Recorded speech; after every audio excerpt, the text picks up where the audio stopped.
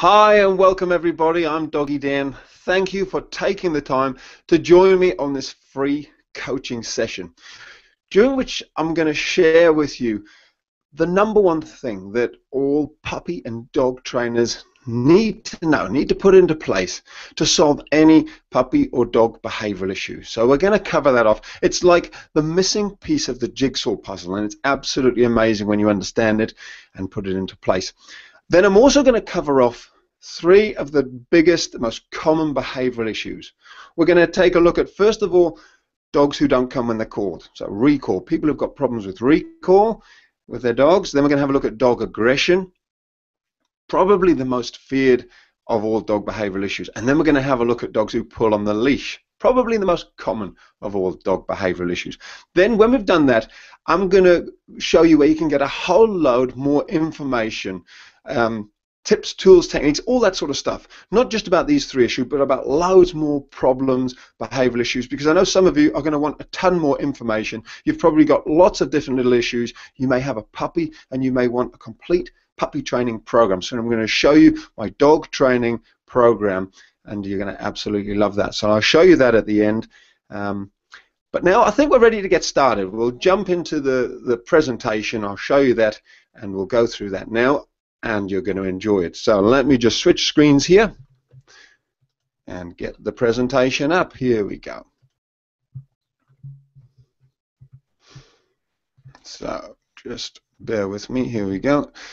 Just changing screens to the presentation.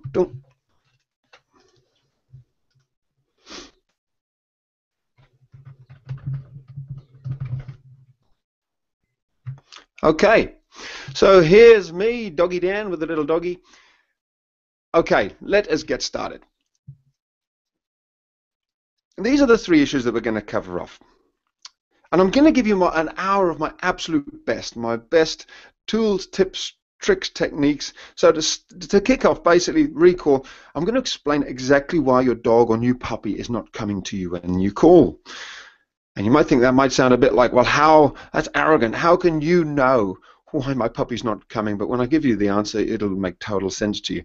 Then I'm going to show you how to set yourself up to win rather than lose, because most people are actually setting themselves up to lose when they train their dog or their puppy without even realizing it. And I'm going to go through the biggest mistake that people make with recall. Dog aggression. We're going to have a look at why dog aggression is actually so misunderstood, and the solution is not what I would recommend.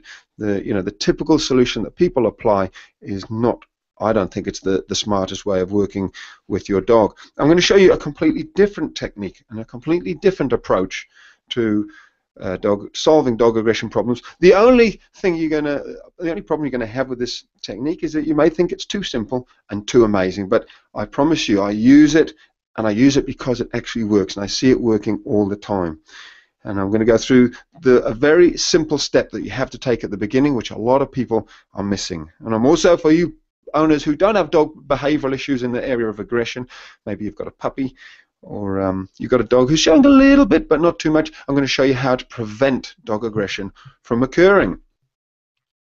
Then on to pulling on the leash. We're going to have a look at what's going on from your puppy's point of view, through your dog eyes. What does your dog see when you pick up that leash? Because it's very different from what you're probably thinking. And I'm going to show you why you simply can't outmuscle your dog, no matter how long you spend doing it, and why all the behavioral issues which occur outside of your home are actually connected to how well your dog walks on the leash. And with each of these three behavioral issues, I'm going to show you some great tools, techniques, tips for training your dog, but I'm also going to show you how they all link in with this number one thing that you have to understand to solve any dog behavioral issue. This missing piece of the jigsaw is connected to all these behavioral issues. So let's get started. I think we're ready to rock and roll. Are you ready? You're going to absolutely love this. So get settled, get relaxed, grab your favorite drink and grab a pen and paper, because I'm going to share with you some great stuff, so you might want to take some notes. This stuff is really powerful. I mean, it's changed my life.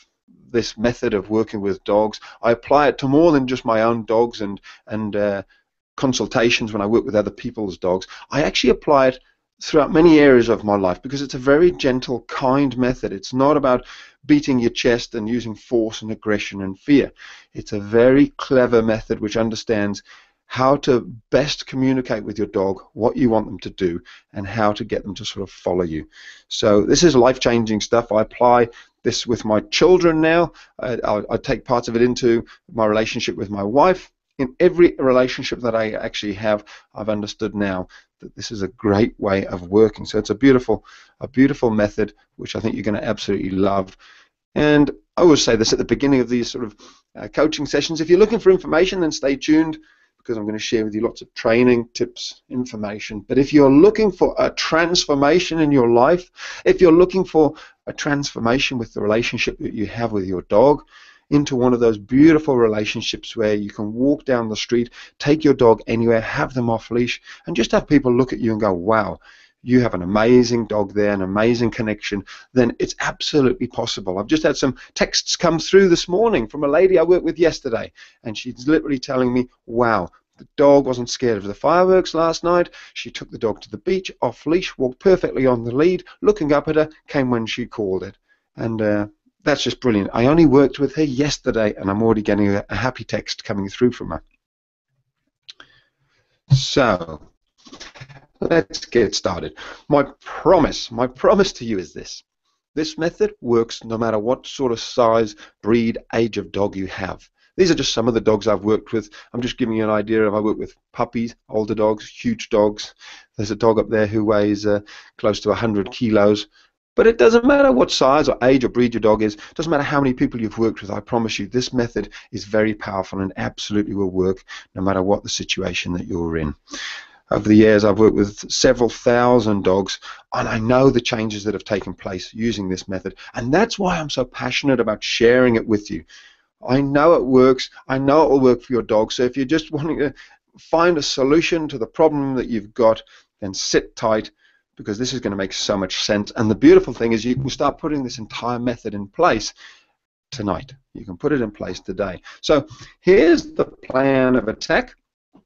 There's lots coming up. First of all, we're almost through this introduction. I'm going to move quickly on to a little bit about me, a little bit about this method, how it's come about, what it is, and then we're going to touch on something which is very important. It's dog training and dog psychology and the big difference between them, because there is a huge difference. And it's important to understand this difference, because this is almost sort of the start of the missing piece of the jigsaw. This is the bit which is going to turn everything around when you understand that you can't just do dog training. Dog psychology and understanding how your dog's brain is actually working and the messages that you're actually giving them and what it means to your dog is actually very, very important, and it's different from ours. Then we're going to touch on the 3 problems. We're going to go through dog recall, dog aggression, pulling on the leash, and then we're going to just clarify that missing piece of the jigsaw puzzle and do some, maybe a couple of questions at the end if we have time. And for all of you who stay on till the end, you know, you're getting this PDF of the notes. Somebody who's going to actually win 3 months of free coaching worth well over $100. So somebody's going to get access to my video dog training video site. Somebody who's signed up to this coaching session. So we'll announce the winner at the end. And you're all going to get a nice special offer as well, everyone who stays to the end. So stay tuned if any of that sounds interesting. Okay, about me. I'm aware that some of you have probably got no idea who I am, so I thought I'd just touch on who I am and what I do. This is obviously me with my little puppy Moses. I think he's aged about 10, 12 weeks here maybe. And this is just down at our local beach, not far from where we live. And yeah, we frequent here very often. I live in New Zealand, but I actually was born in the UK and moved here in 2000. So I've lived here about 14 years now and worked as a professional dog trainer for many, many years. Primarily the work I do is one-on-one dog consultations with pretty much dogs with pretty serious behavioral issues, to be quite honest. I do some puppy work, puppy classes. I ran a puppy class yesterday with 13 little puppies, which was absolutely fantastic. But generally speaking, it's the bottom of the cliff stuff, the more serious dog behavioral issues that I'm called up to try and help and turn around. You name it, I've seen it, worked with thousands of dogs, every sort of behavioral issue. And in terms of my experience, I like to say that the dogs are my judge. I ask the dog owners, after a consultation. How's it going? When they say great, and I haven't used any fear or aggression or anything like that, and they say the dogs have changed, I know that I'm on the right track. I know if the dogs are happy and the owners are happy, and we're not forcing the dogs to do anything, then I know I'm onto a good way of working. And I've learned so much from the dogs over the years. They show me what works, the dogs I'm working with, and my own dogs, not just in training, but actually, like I say, in many areas, other areas of life. They show me a new way of living, a new way of being a calmer and taking a gentler approach to life. So this is just a little clip. This is the video dog training program which I've been running for about 5 years now, with hundreds of videos. It's the SPCA actually recommend it. It's on their home page, and lots of other breeders, rescue centers, individuals use it for coaching and learning and just solving their dog behavioral issues. I've also written a book last year, What the Dogs Taught Me About Being a Parent, because like I say, this method is so powerful. It's an incredibly beautiful way of working with your children, with your dogs, rather than trying to force and control them. So that was printed by Random House Publishing last year. Okay, the method itself. Let's have a little look at the method, because there are so many different methods out there. What is this method? How does it work? I guess the first thing to say is I'm very much an open book, and I was like an open funnel when I wanted to find the best dog training method many years ago. So I was like a funnel. I went around collecting up all the best dog training tips and techniques. I studied all the best dog trainers in the world, all the best methods. I studied books, DVDs, courses, went on seminars, and I put them all in the top of my funnel. I said, well, let's have a look at them all and let's see which ones work. And I took the best out of all of them, and I've come up with this. And it was interesting because when I was studying all these different dog training methods, it sort of appeared to me that there was one group who sort of said, let's just use loads and loads of positive reinforcement and nothing else. And that really appealed to me. I thought, yeah, I want to be positive in my training, and it is very positive and kind and gentle. But I also didn't want to just end up bribing my dog constantly. And it's amazing how many people I work with who have found themselves in that position. All they're doing, they're saying, is if I've got chicken and cheese in my hand, I can bribe and corrupt my dog, but my dog won't listen to me. They don't respect me if I don't have food. And I didn't want that to be the dog training method that I adapted. The other side of it was there was a lot of people saying, oh, you just rough and tumble your dog, you just force them, and there's a lot of gadgets and things out there that I would never use, such as these. There's some pretty sharp there's some pretty nasty devices. Let's just leave it at that. Electric collars and all the rest. I don't want to go down that track of just using force and aggression and fear to control my dog. And I didn't want it to be a method where I could do it because I'm 6'5" and 110 kilos, but you had to be my sort of shape and have my strength to control the dog. I didn't want it to be a physical thing. I wanted anybody to be able to do it. And I've worked with many people over the years who've won their dogs. I've worked with blind people, I've worked with deaf people, I've worked with some very small, frail people, and this method works no matter how old or what size you are, because it wins your dog's mind, and that's the really important bit. Excuse me. So this is the method that I wanted to adapt. I wanted to adapt a sort of a simpler way of almost working with our dogs. Dogs where they chose to follow us. They chose to do what we were asking them to do. And I've got 4 dogs of my own now. There's 4 on the property. And I've seen some unbelievable changes in my own dogs by putting this method in place.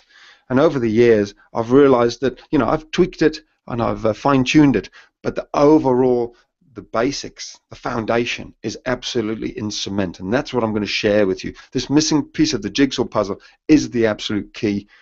And I'd like to change the world of dog training quite a bit, because I'm learning all the time. And what I'm actually learning is if you get the missing piece of the jigsaw puzzle in place, your dog is super intelligent. They know what you're asking most of the time. And that's the bit we actually get wrong. We think they're stupid and they don't understand, but they do. We've just got this piece missing, and that's what I'm going to touch on very soon. Okay, so I talk about all the dogs. I've mentioned the thousands of dogs I worked, but this is probably my biggest challenge and my biggest learning. Little Inca, this is one of my dogs. She was my ultimate test. When I picked her up from the SPCA, she was pretty fearful, timid, nervous. There was nobody taking her. She was the last puppy there. I said, how many puppies have you got? Can I choose one? My wife had actually said to me, don't come home with a dog, because I was doing some TV work there, and I said, I haven't come home with a dog. I've come home with a puppy. And I'd love to say she was the easiest, most amazing little puppy from the start, but she was the opposite. And, you know, my big dog didn't even want to go near her at the SPCA. She stayed well away, and she's normally very friendly with the puppies. I couldn't even get this dog to come towards me. Inca wouldn't come close to me, and I thought, what's the matter with this pup? Was she scared? Later on, I've realized she was such a shut-down, fearful, nervous little puppy. And it's only because of this method that she's turned into the most amazing dog in the world. There's a quick list of the problems we had. She is 24/7, 365. I can get her to hold that gaze at a camera for about a minute and a half. She won't even blink. She is 24/7, 365 in your face, which sounds good. She's attentive, but she can't switch off. And I had to figure out, how do you stop these dogs being so attentive? And so I've learnt loads from her. You know, on the way home from the SPCA, she growled at the vet. She was barking at everything in the car. When we took her to the beach, the park, she'd bark, she'd run away. And this is with me sat there and stood there. This is with my big dog calmly stood there. She would growl at little dogs, and she's only 10, 12 weeks old. She was fairly growly and snarly at people. Oh, she was a challenge. But like I say, putting all this stuff in place has absolutely turned her around, and it's taught me so much that this method truly does work, no matter what sort of dog you have. Let us move on now to the next section, which is dog training and dog psychology. This bit is so important, and I think you're going to love it, because it's going to be the sort of the foundation of where we're going from. Because to help a dog, you can't think like a dog. You have to think, sorry, you can't think like a human. You have to think like a dog. So here's a little picture. If you look at all these animals here, you know, you can't think like a bird or a fish. You would never apply bird or fish psychology to your dog. It doesn't make sense to your dog. It'd be crazy. And yet we apply human psychology, and you just can't do that. You can't think like a bird or a fish or a human when you're working with your dog. There are some absolutely crucial differences which you have to understand. And this is all part of this missing piece of the jigsaw puzzle that, you know, it's so many of us are treating our dogs like they are humans. And in many ways, they've got similar emotions and feelings. Don't get me wrong, I understand that. But there are also some very important differences. And that is what I would like to go through now. So, if you look at your dog, they're actually 99.8% the DNA of a wolf. And I just say that because that gives you an understanding, an idea of where they've evolved from. And if you look at the wolf pack, or if you look at wolves or dogs in the wild, you'll see some pretty basic, simple stuff. And you know this stuff already, I'm sure, but I want to go through it now just to highlight the importance of some very basic, simple stuff. This is how things are set up in the wild. The wolf pack, wild dogs, you'll find there's an alpha male, there's an alpha female. They're in charge of the pack. They make all the big decisions. Underneath them are these other dogs in the pack. They moan and groan about who's in charge, rah, rah, rah, but the pack leaders make all the big decisions. So above the line, they're the pack leaders. They make the decisions. That's the important bit. There's leaders and there's followers. The followers follow the leaders, and the leaders lead. I know it sounds so simple, but it's important because, bear with me, here we go. This is how we want it set up in the house. The humans are in charge. They are the leaders. And again, this has nothing to do with being aggressive or beating your chest or anything like that. It's just like with parenting. You're the leaders. You've got to make these decisions to help your children, especially when they're young. And underneath, you want to have your dog. So your dog says, okay, so you make the decisions and I follow you. Okay, that makes sense. Here's the problem. Most of us, in fact, to be honest, 99.9% of people that I work with have it more set up like it is on the right and less like it is in the middle. So that's how you want it. You want it set up with the people at the top, not the people at the bottom. And I promise you, even people who are going, yeah, I know all this stuff, I'm doing all that pack leader stuff, I can almost guarantee you that, you know, I've never found anybody who even, well, most people don't have the vaguest clue about how to really become the pack leader, because being the pack leader's got nothing to do with, I buy the dog food, or I control the, it's my house, I drive the car, I can beat my chest and my dog will come when I call, I can get my dog to sit before they eat. It's nothing to do with that. That's not being the pack leader. There's some far more subtle interactions, which is the real important stuff. And that's what it's all about. Now, all of that being the pack leader is what I would call the foundation of this method. Becoming the pack leader is the foundation, and you've got to get that bit right, because on top of this foundation there are three sort of pillars of success. There's three different areas, and I could sort everything else that I do into one of these three pillars. First of all, you've got to be consistent with all the stuff that you do. You've got to be consistent. Everybody in the house has got to put it into place. You've got to put it into place over a period of time and in different places and different areas. You've got to be consistent. It's quite boring consistency, I know, but that's how it is. Energy is another subtle area. Energy is sort of the way you do everything. It's not so much about what you're doing. It's the way you do it. And it includes your feelings, your emotions, what you're thinking. That's the energy side of things. And the training is probably everything that you associate with dogs, dog training. Leads, collars, harnesses, whistles, clickers, cheese, treats, anything both positive to encourage your dog, negative to stop your dog, exercises, all these little routines we do, that's all the training side of things. And they're just the three pillars which sit on top of this foundation, which you've got to be the pack leader. And in a nutshell, what I'm going to explain is some training for each of these three behavioral issues that we have: recall, dog aggression, and pulling on the leash. But I'm also going to explain why you have to have that foundation of the pack leader in place, because without it, you're going to run into trouble. And that's what I experience every single time I work with a dog. It's not so much the training people need more of, it's understanding why the pack leader stuff is so crucial that that's in place. Get all that in place, and you get the results, just like the lady who I worked with yesterday. The funny thing about this lady yesterday, when I first sat down with her, I thought, my gosh, she knows everything. She had books galore on dog training. She'd been to courses, she'd run puppy classes, she'd done so much. She knew so much about training, and she had some serious behavioral issues, from barking, separation anxiety. Dog was digging out when she left the dog at home, pulling on the leash, all these sort of behavioral issues.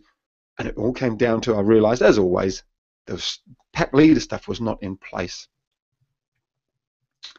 Okay, on to the first topic of recall.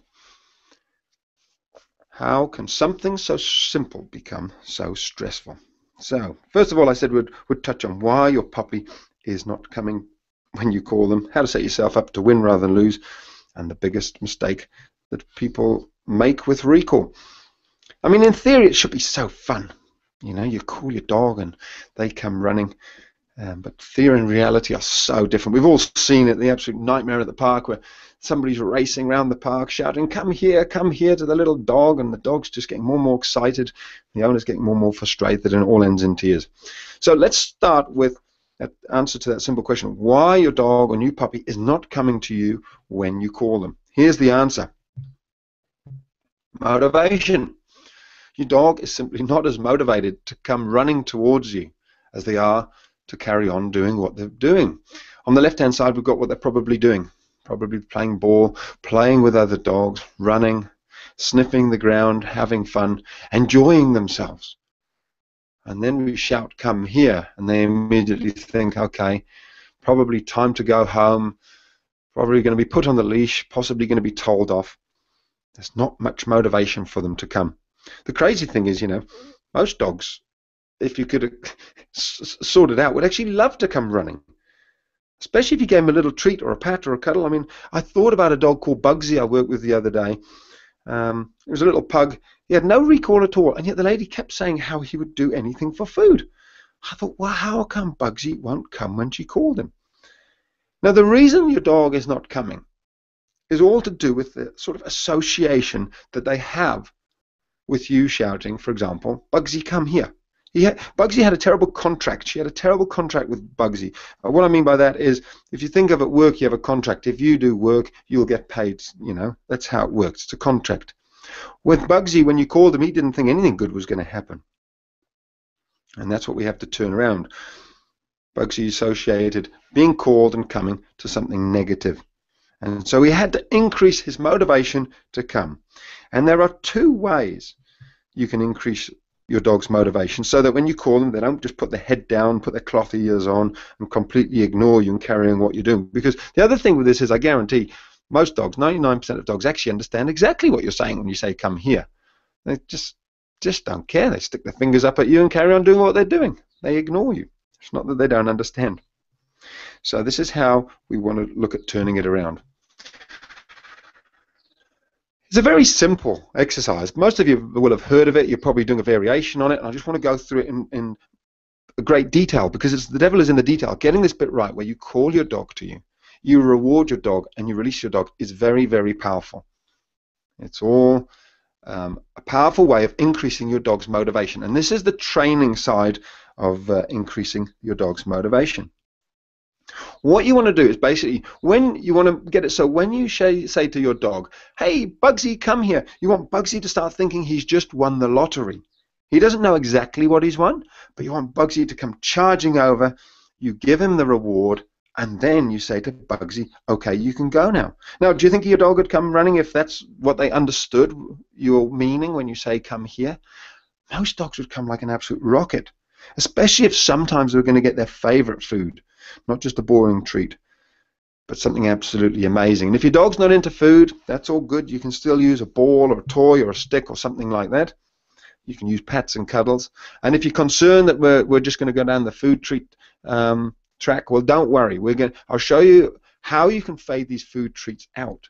And that's another powerful concept. I can show you that in another video inside this dog training program which I've put together. You can learn about all that stuff about fading food treats out. But for now, to start with, use amazing treats, vary them, and sometimes give your dog the jackpot. Now, one of the things about this exercise is you don't want to be using the same food, and you don't want to be just giving your dog one dry pellet, one dry biscuit, one dry biscuit. You've got to make it random, just like the lottery. When somebody says you've won the lottery, you're immediately thinking $20 million. You're not thinking, oh, I might have won £20 or $20. That's not exciting. Your dog's the same. So think about the food you're using. Chicken, cheese, bacon, amazing treats like that. Use a little sausage. A pack of sausages only costs a couple of dollars. You take one, you chop it into 10 pieces, and you use those 10 pieces to call your dog only a few times, and sometimes you'll give them more than one piece. So they come running, you say, good boy, one piece, good boy, two, 3 pieces, 4 pieces, and then you say, okay, let them go. If you make it all positive like that, of course your dog is going to come, because it's pretty much the two things that they love most in life, running and eating. And they can go back to doing what they're doing. So you've totally increased their motivation to come. And you can fade out that food later. It's not going to be a problem. Now, one more tip. Hopefully you can see, I'm giving you as many tips here as I can. Of course, I can't give you everything. I'm going to show you where you can get more information, more tips and training and videos on this sort of stuff later on.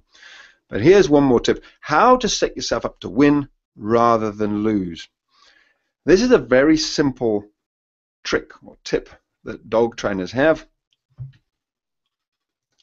Here it is. Only call your dog if you think they will come. That's how you set yourself up to win. I was working with a dog yesterday. I worked with a lot of dogs yesterday. It was a busy day. But I was working with a dog yesterday, and you know, he didn't have a recall. So when he went over and he met the most beautiful West Highland Terrier who had a little pink bow in her hair and a little pink collar, she looked so pretty. And he fell madly and deeply in love with this dog straight away. It was hilarious. And I said to the owner, let's not call him now. Because if we'd called him at that point, he wouldn't have come. He was flirting with his little girlfriend. It was beautiful to watch. So we waited until he was sort of a little bit bored, and then we called him. And his owner called him several times. She did a wonderful job.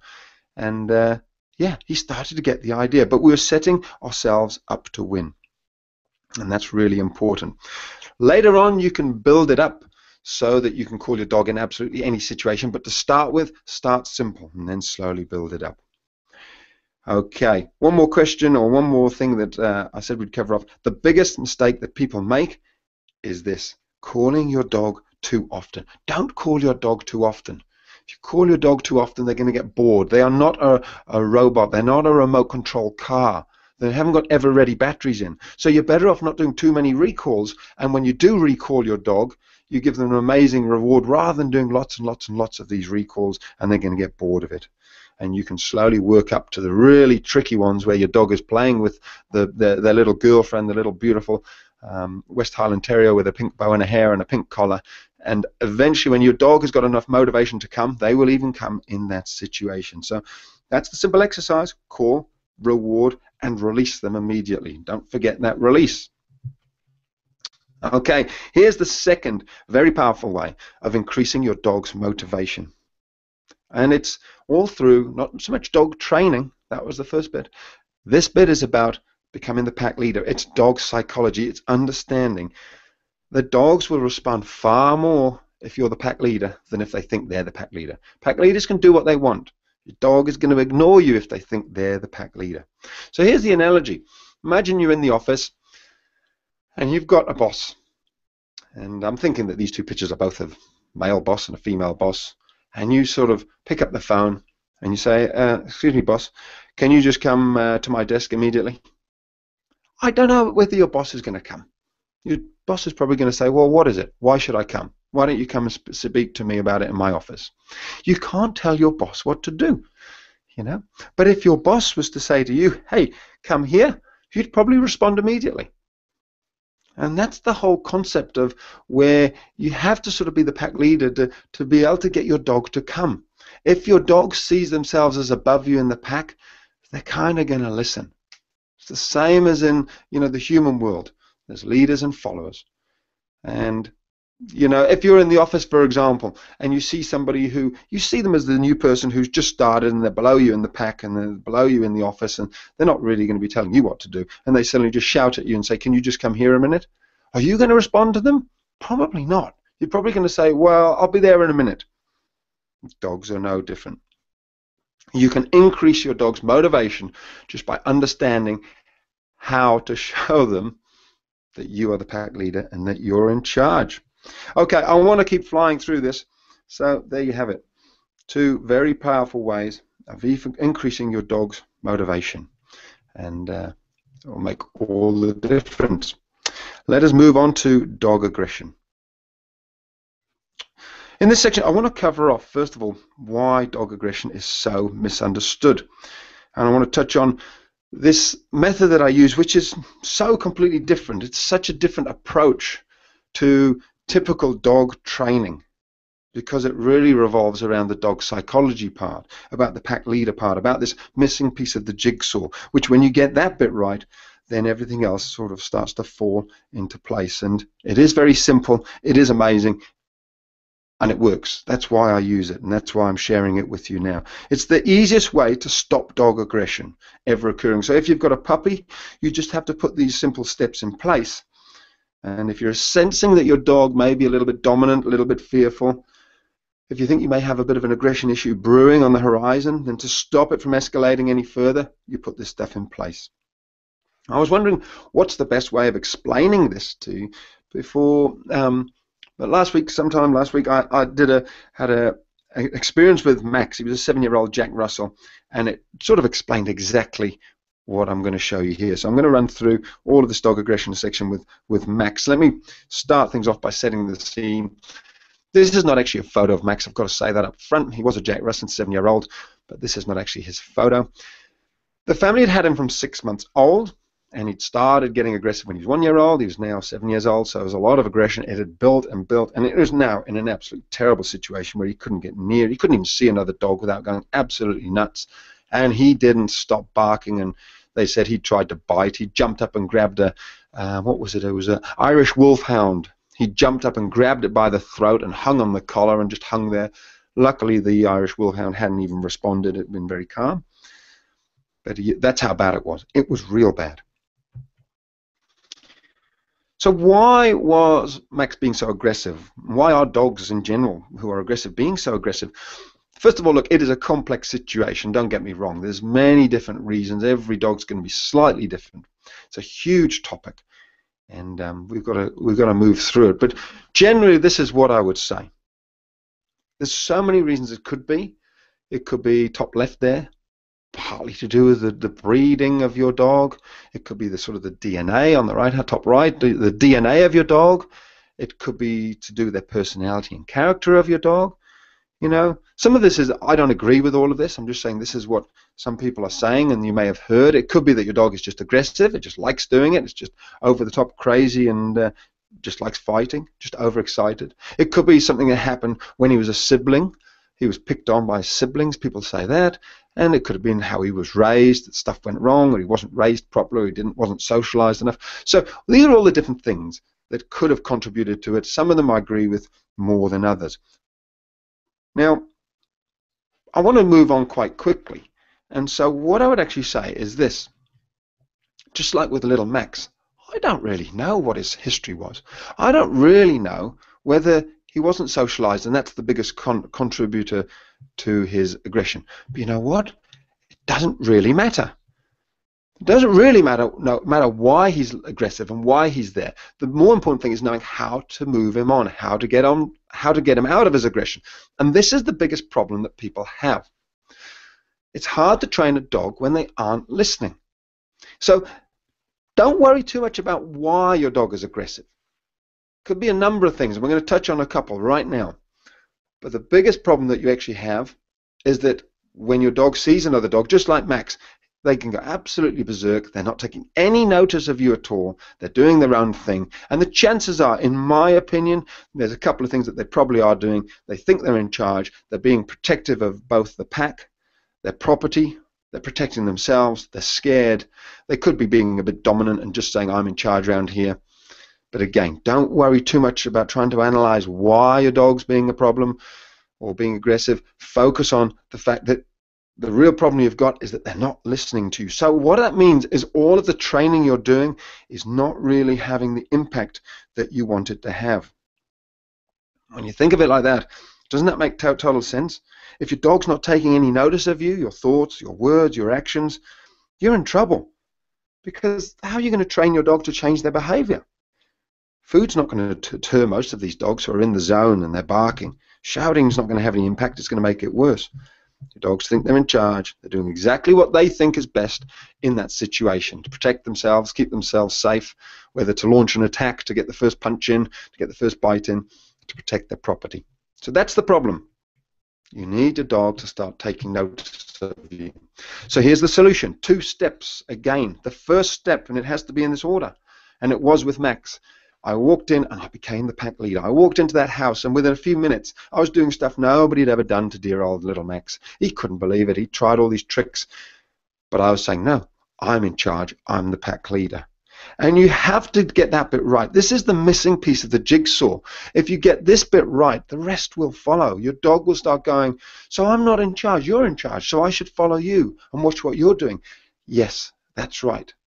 And when you're the pack leader, then everything else becomes so much easier.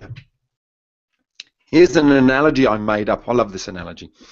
The pack leader leads, and the pack follows. So just imagine this. There's a pack of wolves or dogs in the wild running around, and there's an ice cream van parked up. And the dogs see the ice cream van. Now, if the alpha wolves wander up to the ice cream van and pee on the wheels and then wander off, that's what the rest of the pack would do. And if the alpha wolves walked up to the ice cream van and started biting and attacking and being aggressive to the ice cream van tires, that's what the rest of the pack would do. And if the alpha wolves kind of stayed away from the ice cream van and just wandered past it, that's what the rest of the pack would do. There wouldn't be any need for the alphas to sort of train the rest of the pack as to what to do. They would just do it and the rest of the pack would follow. And I know that sounds obvious, but that's so important. Because that's saying that basically the way that the alpha wolves behave, the pack leaders behave, dogs being naturally a pack animals where there are leaders and followers, the followers will follow. And they will trust the pack leader's decision and go, yep, I'll follow you, I'll do what you're doing. I remember when I was young, I was in England walking through some woods, and we came into a clearing. The clearing had a big church in the middle of it, so it was surrounded by forest and woods. There was gravestones and leaves blowing around, and it was all cold and windy. And I thought, I was only little, I was about 8 years old, holding my dad's hand. I was looking up at my dad. I was only a little boy, and I looked at him. I thought, we're on a horror movie set. This is not good. And I was so worried. And I looked up at my dad, and he was yawning, chewing something, gum, or eating an apple, and eyes half closed. He didn't have a care in the world. And I took one glance at him, and I knew we were fine. There was nothing to worry about. And I still remember that to this day. I don't know why, but I do. I remember going, my dad's in charge. I trust him. He knows best. He knows if we're in trouble. And if he's not worried, I'm not worried. Now, imagine my dad hadn't have been there and I'd had my younger sister with me, then we'd have been in a different situation, because I wouldn't have had anybody I could trust and respect to make the decision to show me how to behave, and I'd have become very scared and worried and behaved very differently. And that's how it is with your dog. Why is dog aggression so misunderstood? Because until you've put step number 1 in place, your dog's really not going to take any notice of all the training. So back to Max. I walked in, I became the pack leader very quickly, very powerful, and I started putting in place what I call these five golden rules, or 5 games that I play with the dog to make sure they know I'm the pack leader. And then, once I'd done that, then I could show Max how I wanted him to behave. So when you do this method, this is the training part now. So we've done the first bit, which is all to do with the missing piece of the jigsaw, becoming the pack leader, and now the second part is the training side of this. How to train your dog not to be aggressive, but you've got to get it in the right order. You can show your dog how you want them to behave, and this is why it's such a simple, beautiful, calm way of working, because when you get it in this order and you get it right, it's really easy. So we went outside with Max, and I started showing him how to behave, and I've made 3 basic steps to this process.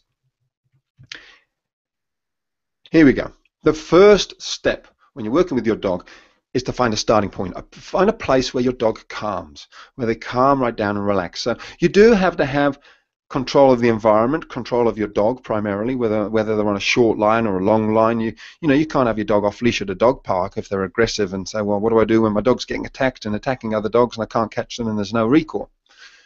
You have to have control of the situation. And so you start off very simply and calmly. So with dear Max, because he was so new to all of this, he hadn't been calm around a dog for about 6 years.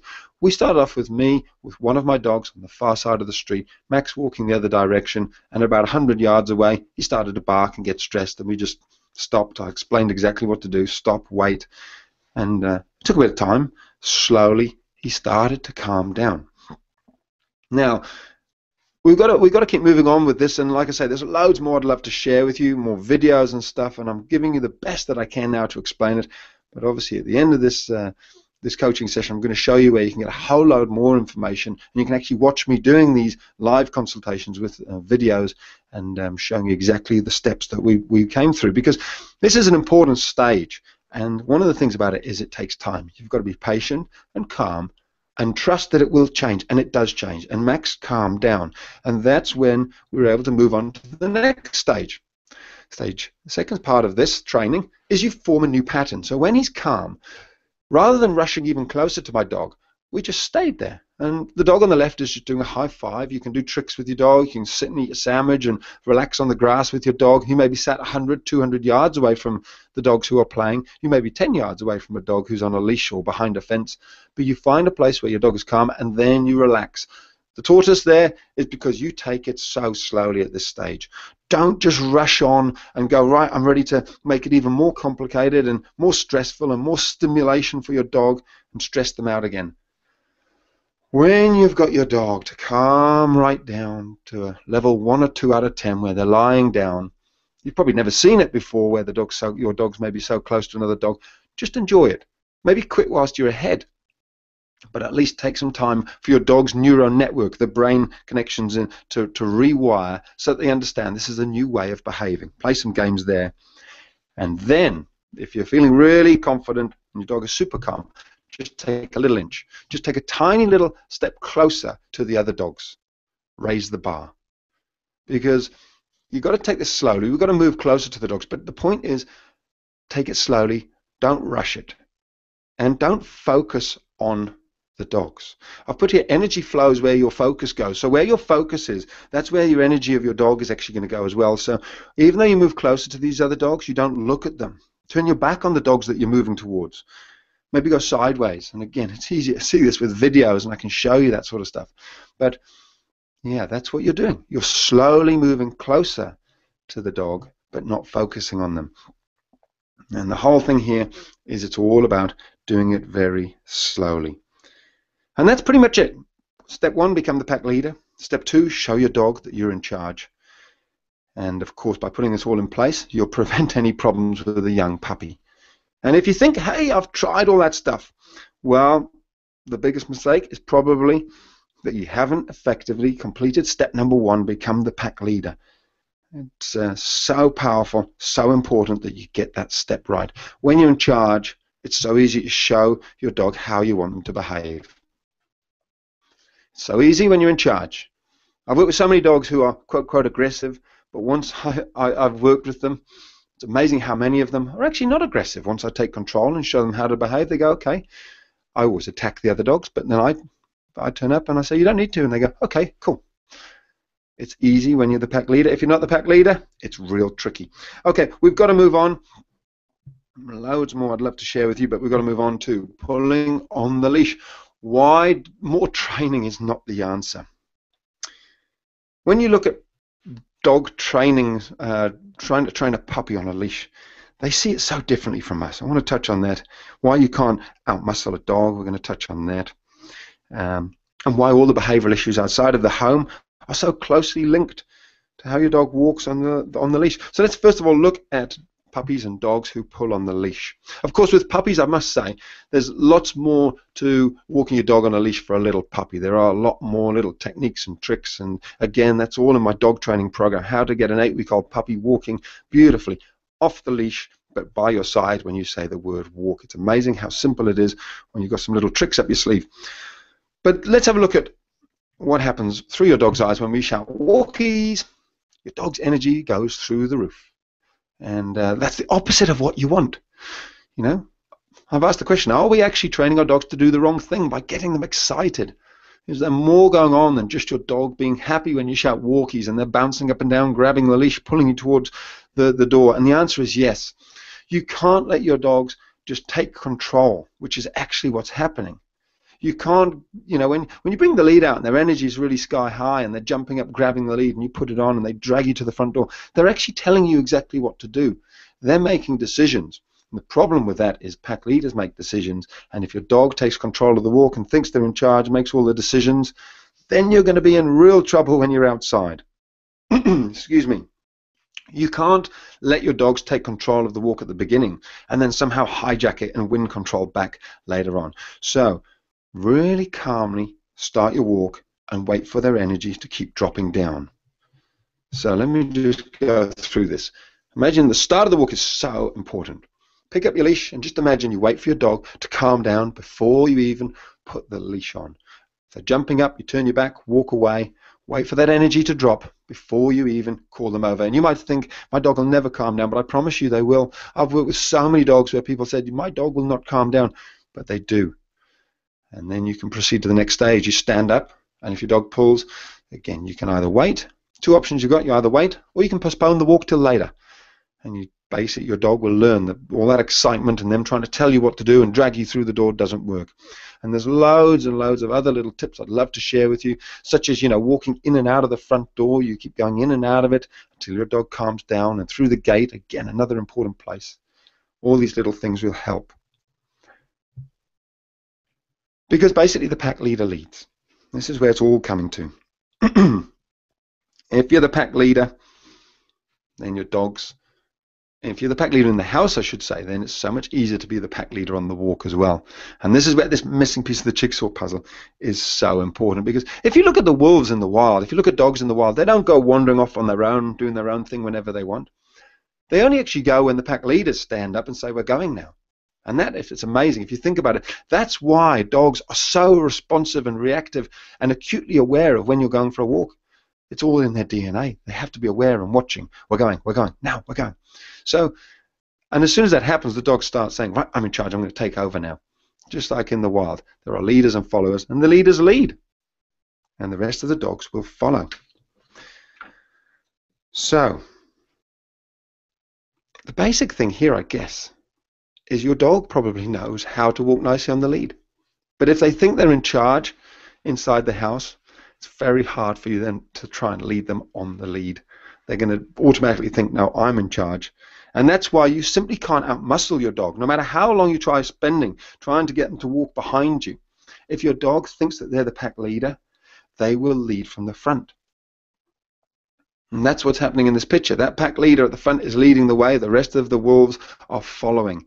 You have to be the pack leader first. I want to just finish on a little story here about Billy. This, again, is not a picture of Billy, but he did look almost exactly like this.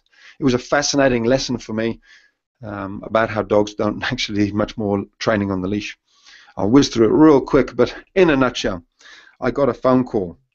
I got a phone call saying, hey, we've got a problem with our dog. Primarily, he's bitten a lot of people, and we'd like you to come and help us with him. He's been on drugs. They're not working. He's still biting people. He'd bitten 5 people before I turned up. He's pulling on the leash. Loads of little problems. I turned up there. Billy looked very friendly and happy. I walked in. Billy came up behind me. He was relaxed. He stood behind me for a couple of minutes. We were chatting. We were all very relaxed. I started to walk a little bit, and suddenly, bang, right on my left buttock. I can still feel it now. I can imagine it. Boom, right in there, bit me on the bum. Wow, that was a lesson. Calm Billy just went, yo, I'm down here. I'm the number one. I'm important. Don't ignore me, sort of thing. Anyway, to cut a long story short, went in the bathroom, dropped my pants, had a look, big bite on my bum. I'm thinking, oh my goodness me, I was a bit unsure how to move on. But Billy seemed a fairly relaxed, happy-go-lucky chap. And so I came back out and sat there in the corner very carefully. Billy went into timeout. He came out about 20 minutes later. He's very relaxed, almost, he felt bad. You can see he felt bad about what he'd done. He made another mistake. And to cut a long story short, I stayed very calm and I convinced Billy, I'm in charge, Billy. And Billy reacted and responded in an amazing way. Because about half an hour later, when I plucked up the courage to kind of, start working with him in close quarters again, we got the lead on Billy, and he was pretty pully with them still. They were inside the house. We put a lead on Billy, and I said to the owners, okay, just come a bit closer to me. Because I was wary that Billy could give me another bite, but I felt like he was going to be good. And so I held out my hand near theirs. I said, give me the lead. And as I took that lead, you could see Billy's whole demeanor drop. It was almost like, you're in charge. And Billy performed like a dog in a show ring on his lead with me. He performed beautifully, walking around, chest up, tail up, beautifully, walking by my side, looking up at me. His owners couldn't believe it. We went outside the house, into the garden. We walked around there. We went outside the gate onto the street. He was absolutely 100% perfectly behaved on that lead for me. And the thing is, I realized the way I'd responded to him biting me was so sort of calm, gentle, but I also gave him the message, Billy, I'm in charge here. He responded and reacted to that in a way which was basically, yep, you're the pack leader, you're in charge. And the thing is, he walked perfectly on the leash. He didn't need any more training. And that's how it is for so many dogs. They don't actually need more training. It's the other part of the pulling on the leash that you need to look at, which is being the pack leader. And that's it. So many of these behavioral issues that you then have outside the house are all to do with your dog thinking they're in charge. If you've got problems with the recall, problems with your dog pulling on the leash and being aggressive to cats, to bikes, to cars, barking at people or things like that, when your dog is calm and relaxed and you've got them on the leash, you just show them how to behave. Because all the things that Billy normally did, which was lunging at people and joggers and the list went on, he was just perfect. He walked down the main street perfectly by my side. And it was all because of that pack leader stuff rather than any training. Because I didn't actually do any training with him, just took the lead, and he was great. He was gold. Okay. So there we have it. We've got recall, dog aggression, pulling on the leash. There's so much training that you can do. Many of you have probably done lots of this training. Some of you probably know more training. I've got more dog training books than I have. But it all counts for nothing when the key piece of the jigsaw is missing. I've got one little analogy of treating the cause of the problem, which is this foundation, being the pack leader, rather than treating the symptoms. Here's a house which is falling down, foundations are absolutely gone. The cause of the problem here is it's got bad foundations, and you've got to help this house, to mend this house, you have to fix the foundations. or you're going to end up going nowhere. It is no point in painting this house if the windows start cracking. There's no point saying, look, I've got some great glass, I've got some brilliant glass, I'll replace your windows. Even if it's brilliant, beautiful glass, really expensive glass, there's no point, because there's something fundamentally wrong with this house, and we've got to sort out the real cause of the problem, or you just go bouncing from one problem to another to another. And it's like that with most dog behavioral issues, with puppy training. You've got to become the pack leader, sort out that foundation, and then it's actually so much easier to build up from there and show your dog or puppy how you want them to behave. Okay, now in a second we're going to pull the winner of the 3 months of free training. But first, what I want to do is, at the very start of this coaching session, I promised you that if you stayed on till the end, I'd go through my training program where you could get hold of a ton more awesome information about recall, dog aggression, pulling on the leash, this puppy training program, and every other behavioral issue. And you'll save yourself absolutely hundreds of dollars. So this is what I want to go through now, basically. As you can see, it covers off all this sort of stuff. And I'm just going to jump there now. So bear with me as I jump from this slide. And we're going to go, this is live on the internet, so just bear with me as we change across. There I am. Still here, guys. So here we go. So this is all live. And this is the dog training website that I've put together. So here's the first screen. This is what you'd come to if you joined the website. Let me just press play. Hi, I'm Doggy Dan. Congratulations on taking the next step to understanding your dog and strengthening the bond between you. It really fills me with great pleasure to be able to share with you the knowledge I have. So there you go. As you can see, there's about 300 videos in here. And here's the first section, Pack Leader. Pack Leader introduction. Rule number 1 or game number 1, number 2, number 3. So there's all these videos. You click on any of these links, puppy training.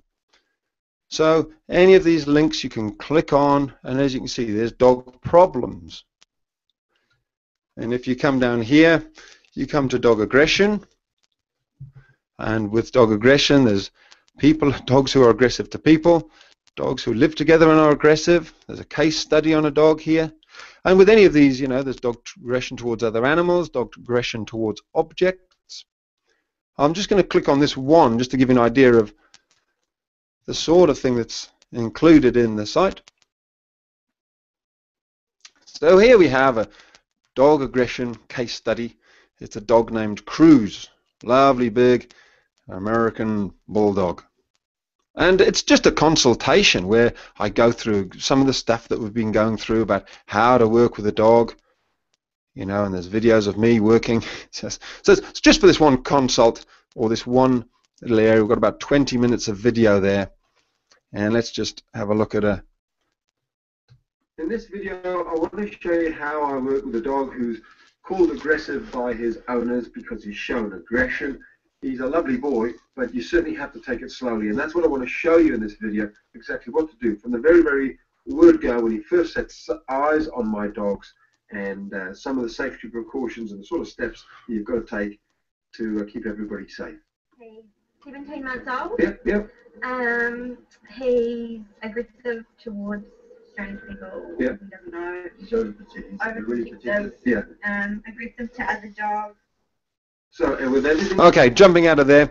So look, there's so many different videos here. I can't go through them all, but this is one area that I'd love you to visit if you come to this site, Pack Leader section. You click on any of these links, it takes you through the 5 golden rules for becoming that pack leader, which is the missing piece of the jigsaw puzzle. If you have a puppy, let me give you an idea of what's inside the puppy training section.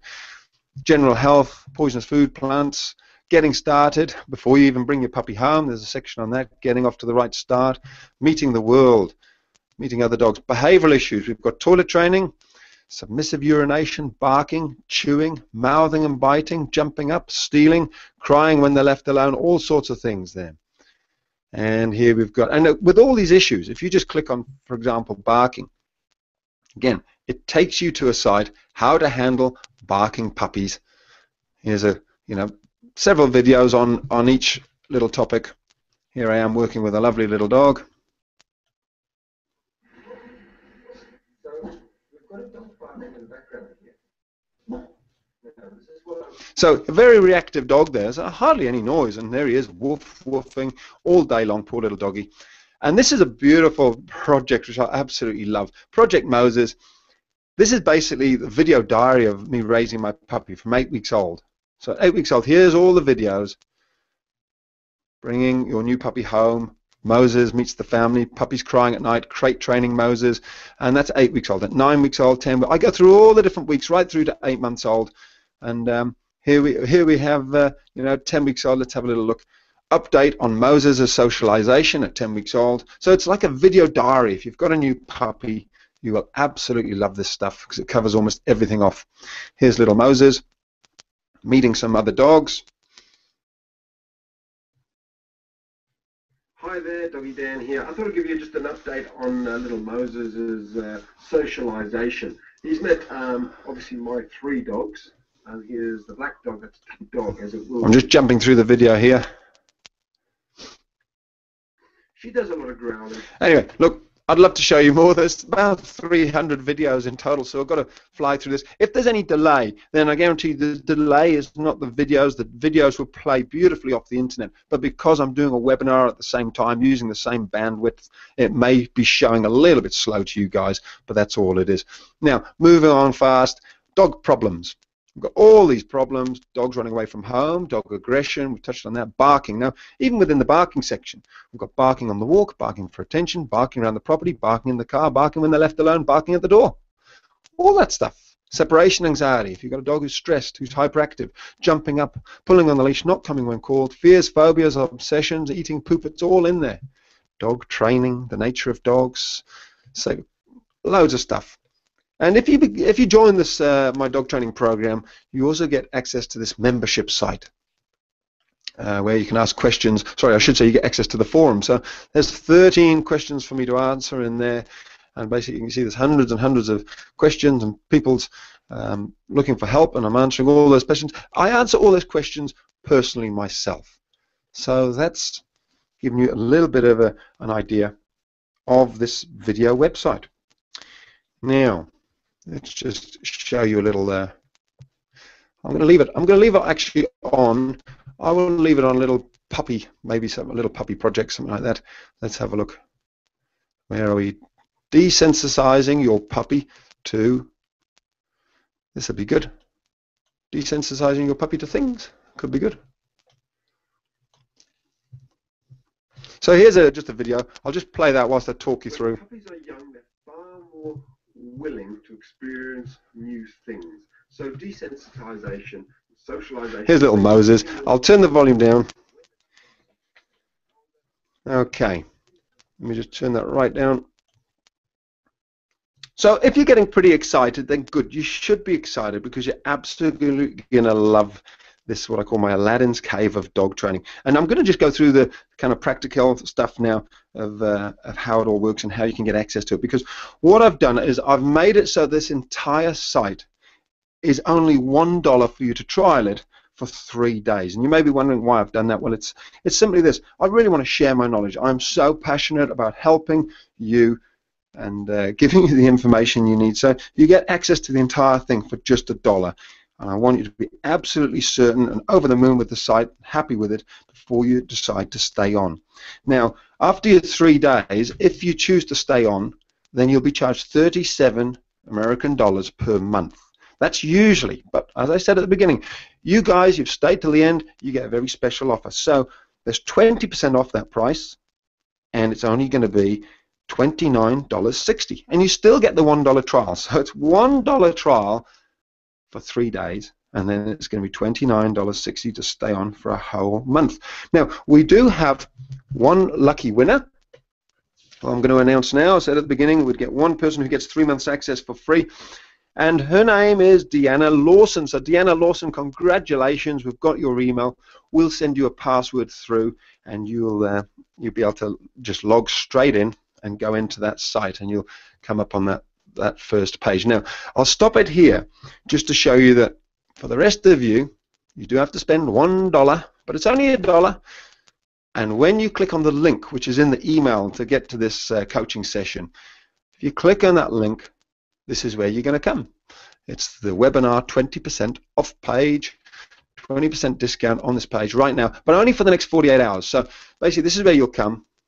This is what the page will look like. There's a video of me working with some dogs. Get started now for only $1. You just click this button on the right, and you'll be away. So go for it. It's open now. Go, go, go. So it'll count down, timer down there, the timer on the bottom. You only get 2 days at that special price. Here's some video testimonial of people who've had amazing results. Check it all out. And that, like I say, we'll give you all the puppy training you could imagine. It solves all the behavioral issues. It shows you that missing piece of the jigsaw puzzle. Just so simple, so powerful. Now let me just jump back into the site itself. Here we are. There I am, playing with dear little Moses. As one lady said to me regarding this site, she said, I've spent thousands of dollars on dog training, puppy training, books, DVDs. When I came to your site and saw the $1 trial, I put the 5 golden rules in place, and I thought, yep, that is exactly what I have been looking for so long. And you know, I'm proud of it. How amazing is that? Remember, I told you at the start, if you stayed to the end, I'd show you where you could get a whole load of amazing material that will transform your relationship with your dog and save you hundreds of dollars. Well, here it is. So there's no need to keep wondering how good your dog could be, or how should I train my puppy, or how should I solve these behavioral problems. You can have the puppy of your absolute dreams. You can have that, and you can start putting it all in place now, because you'll discover that, you know, there's hundreds of videos inside the site. They're high definition. Most of them are very high definition. They include the real key to success. They show you me becoming the pack leader. They show me working with dog consultations. And, you know, I share that knowledge with people for $440 in a consultation. And you're getting that, plus all the videos. You're going to get an awful lot. So there is also a PDF of the notes, which will be attached to the email. So what I suggest is go check out that email now, because the link is on there. You can click on it and go get started with your training, because these issues don't just sort themselves out. They don't self-correct. They generally get worse. And the great thing is that no matter what problem you're experiencing, we can work through it together. You can ask me those questions in the forum. Let me just stop this now. I'm going to just jump back to just stop it there. And just come back to me. So you can see that I'm still here. There you go. Boom. So here I am, still me. Hope you've enjoyed that webinar. This is pretty much the end of the webinar now, end of this coaching session. What I suggest is check out that $1 trial. It's in that email. Just click on that link. It'll take you to that page, and then you spend that dollar, have a look at it, and if you feel like, yeah, I can see this is the missing piece of the jigsaw puzzle, you're probably going to go, wow, I need all these other videos. I want to learn all this stuff. It's going to be the best dollar that you ever spend. Don't wait. Don't leave it any longer. Discover what thousands of people have already discovered. That you don't have to spend a fortune to have an amazing relationship with your dog, to have the dog of your dreams, to raise your puppy perfectly. You don't have to spend a fortune. The knowledge and the tips and training techniques and the missing piece of the puzzle is there. It's all for you. So let me just check. I think that's it. Yeah, that's pretty much it. So all I can say is thank you ever so much for taking the time to be with me today, to come and join, to be part of this. It means a lot to me. I really appreciate it, and I'm really looking forward to seeing some of you inside the site. You're going to absolutely love it. So thank you very much. I'm Doggy Dan. Thank you for watching. Thank you for listening. So tell everybody about it, and as always, love your dog.